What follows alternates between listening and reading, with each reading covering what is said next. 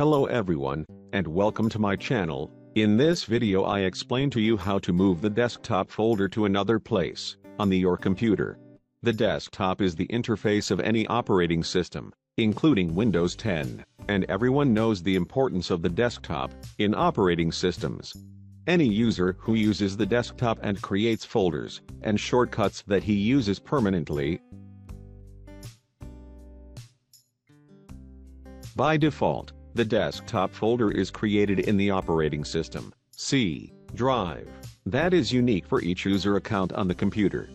It is possible to lose all the desktop data if there is any problem in the Windows system. If you move the desktop folder to another drive, you will keep it. It seems that the topic of the video is simple, but in fact it is very important for those who lost the desktop folder before.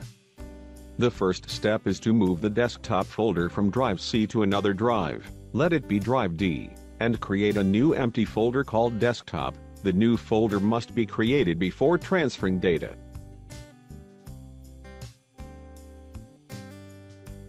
After creating the new folder, and give it a name, we will navigate to the main desktop folder that is created automatically with Windows.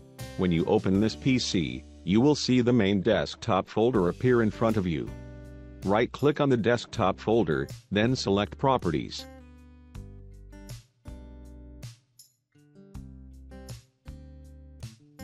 All we will do is change the properties of location. You will find that the current location is inside a path C drive. This is the default location. Then open the Location tab. Click on the Move button, and a window will open for you to go to the folder that we created on the D drive, and select it. Immediately Windows selects the new path to the desktop folder, then click on the Apply button.